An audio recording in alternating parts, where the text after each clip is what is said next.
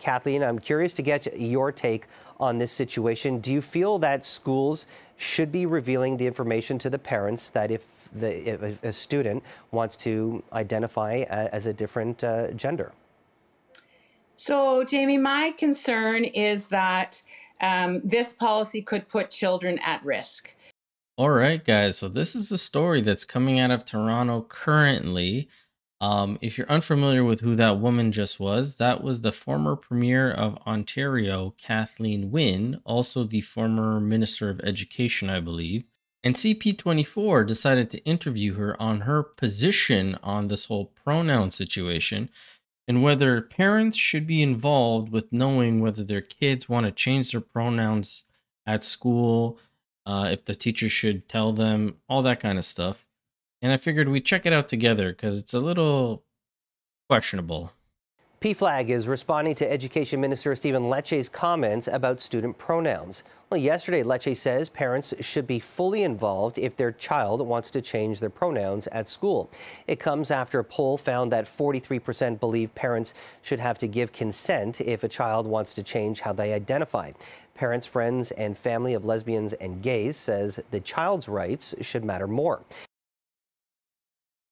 So, right off the bat, I don't understand how Stephen Lecce's words are so controversial. Parents should be involved. Parents should get to know what's going on with their kids in the school. The fact that only 43% agreed that they should be giving consent to their children is kind of wild to me. I don't know how it's such a low number. But why are we giving the children so much autonomy and so much freedom and responsibility when that's never been the case? Children need guidance. Children don't know what's good for them 99% of the time. So I don't understand how they're saying that this is going against the child's rights. They responded to Lecce's position in a statement that reads in part, any attempt to infringe upon the rights to self-determination and disclosure of LGBTQ2IA+ kids and their identities will be met with fierce opposition by our community and allies. It is a mistake to favor a parent's right to know over a queer kid's right to disclose. Well, that is what these policy changes will do. They pressure queer kids to come out to their parents and caregivers before they are ready. Well, for some, regardless of how small the number, this can be life-changing. It could even be life-threatening. Well, for more on this, we are joined by former education. And again, it's so wild that such a fringe minority of children, even though it seems like a very large portion right now, that's because, as we've seen with anorexia and emo-ness and this, it's trends. Like, people jump onto the bandwagons. People think it's cool now, like, to be so different, to be so individual. I'm a cat now, I'm a dog, I'm a dragon, I identify as this and that, like, I'm non-binary. Like, this is not normal that we have such a spike in children deciding that they're not what they are and that they feel like they have the right to just do whatever they want because their truth is the only truth, apparently. And for this organization to go and say this kind of thing is wild to me as well. And for former Premier and Education Minister Kathleen Wynne, thank you so much for joining us. This is a bad angle. I'm curious to get your take on this situation. Do you feel that schools should be revealing the information to the parents that if a student wants to identify as a different gender? So, What does that even mean? My concern is that this policy could put children at risk.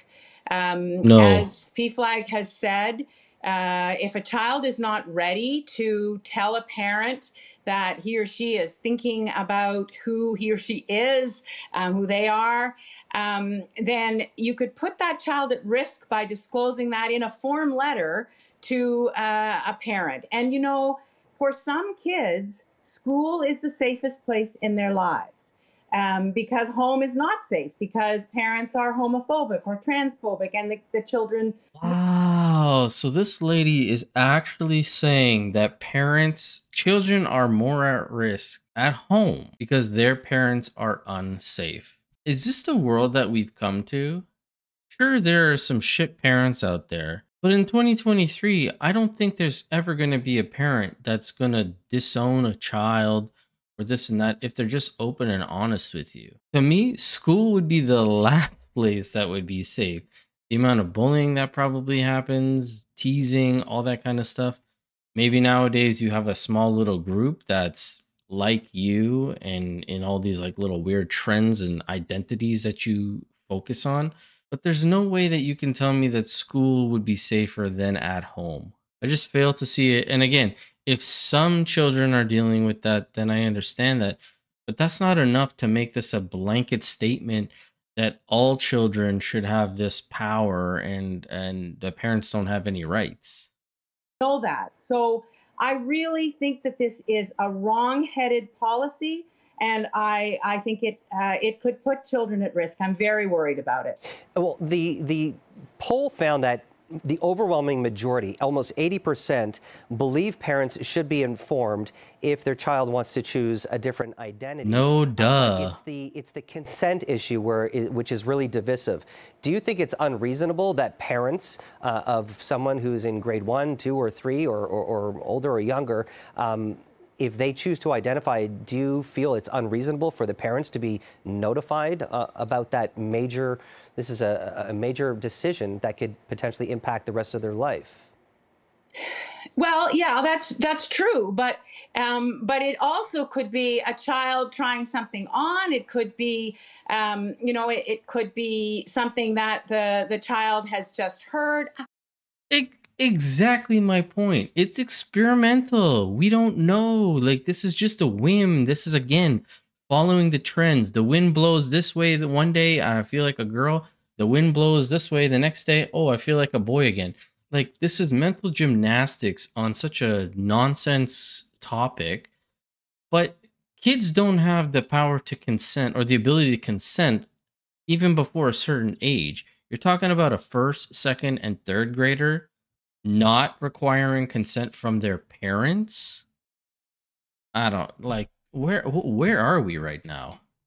Who knows? It could be a child searching for who they really are. And if Who that's they not really okay are. by the parents and the school discloses that to the parents, then that child could be put at risk. That's my concern, Jamie. And so there are lots of things that parents don't know about their children. I was thinking about my own life. Would I have wanted a letter to go home from the school to say to my parents, your daughter is really disrupting the class because she's expressing very feminist views and she's being a problem.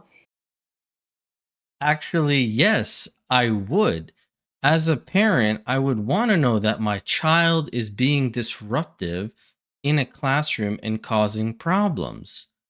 Then I could sit down and talk to my child about such things to have them not be a problem in the classroom or disrupting for everybody else. And your feminist views is completely different than gender ideology or hiding something from your parents, like I'm a boy at home and I'm a girl at school, or I'm a girl at home and I'm a boy at school, or I'm a cat here or a dog. Like, what are we talking about? Also, when you were growing up, parents weren't as involved in their kids' lives as they are in today's day and age.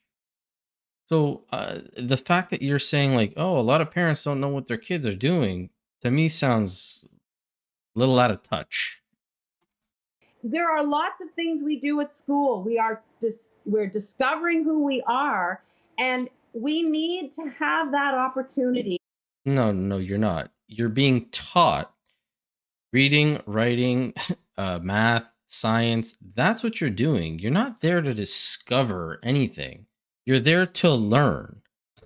Like, what is she talking about? It's not some summer camp where you figure out if you like boys this weekend, or if you like girls, or if you like archery, if you like skipping rocks. Like, it's not summer camp. It's school. You're there to get educated As human beings. So I think it's a very dangerous path. And I really don't think this is about safety of the kids. Yet These 80% politicians disagree with are you. worried about. I think they are pandering to a particular portion of the population who haven't really thought through what is going on with these kids, whatever age.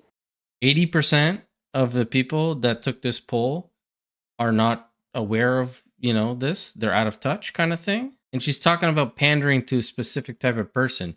She was part of the Liberal Party. I'm guessing she's trying to hint at the Conservative Party. Were they the only ones that took this survey? Were they the majority of the survey?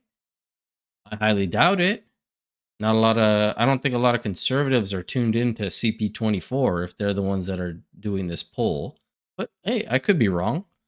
Well, for many parents, and I'm sure many doctors and experts, they'll agree that most kids who are very, very young haven't reached the age of maturity to decide whether or not they are a different gender. No duh. I know you took straight aim at the education minister earlier today and Conservative leader Pierre Poilievre, and essentially saying that they're either politically pandering on this issue or that they're transphobe and homophobes. Do you think that the education minister and Pierre Poilievre are transphobe or homophobic?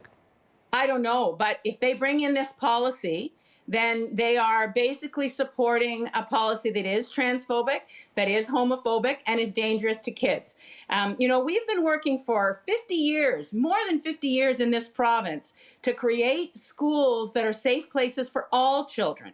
And this would roll back the clock and deny the right of children to be who they are at school. And I, of course, if a parent has a child who's young and they're worried about them, then they want to talk to the school. But that's not what this is about. This is about outing children in a very unsafe way. There are current policies right now within the TDSB that if a child that a school should never disclose a student's gender nonconformity or transgender status to the student's parents without the student's explicit prior consent.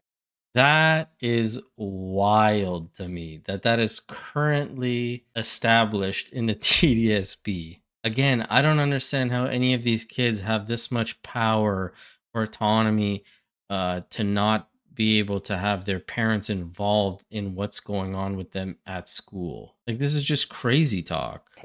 Is that policy not enough? Because I'm just going back to the numbers here that 80% surveyed feel that they should be informed if their child chooses to change their gender identity or their pronouns. That's an overwhelming number here.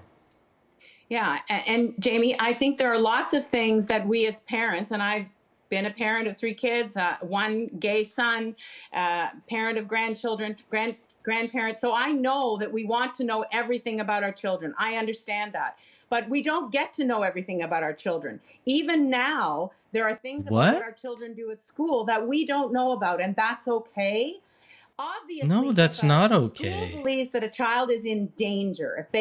If they are being bullied or there's something going on, obviously that needs to be a conversation between the teacher and the family where there's a relationship. It doesn't have to be a disclosure of exactly what the child is doing. So I think the relationship is important. This ladies, that because 80% of people think that this would be a good idea, it may or may not be a good idea. And we have to make sure that we're protecting the children in the school. That's got to be the primary goal. And I don't think that's what Minister Lecce and Pierre Poilievre are worried about.